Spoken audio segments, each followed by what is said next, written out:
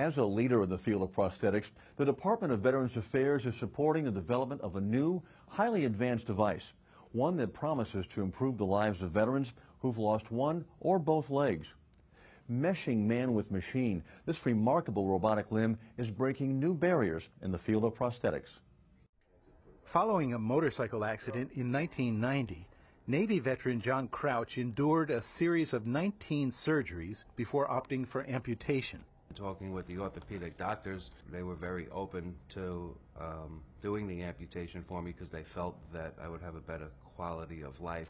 They were right. John has been using a standard prosthetic device for years. We're going to do a static fitting right now. Need you to take your prosthesis off. But today, he's being fitted with a far more advanced device called the Power Foot. Put your weight down into it. And the pressure back here, do you feel any pressure at all? It feels good. The weight feels like it's distributed even. It feels perfect. I was told that it would help take a lot of the stress off the rest of the good part of my leg, and it would allow me to do more than I was doing now. The Power Foot is a revolutionary development for veterans like John. It's the first robotic lower leg system to replace the function of lost muscle, resulting in reduced stress on the rest of the body. The difference in the Power Foot is it's actually going to generate power, and so that's something that a prosthetic foot hasn't done before. Okay, so we're going to put all these reflective markers all over your body. Using a technique called Gait Analysis, technicians can assess the efficiency of movement for patients wearing the device. Okay, John, whenever you're ready, go right ahead.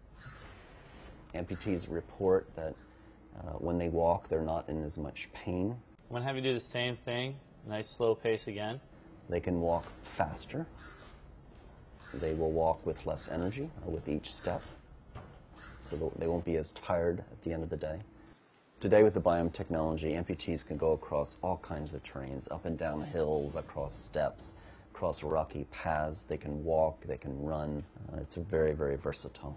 No one knows that better than Dr. Herr himself, who lost both legs in a mountain climbing accident some 30 years ago. At that time, I set out on a life mission to improve artificial limbs, to improve technology, not only for myself, but for everyone.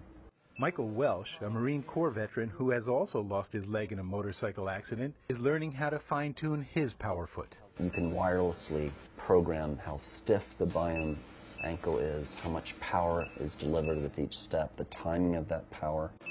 So how does it feel now? Beautiful, and it's working well.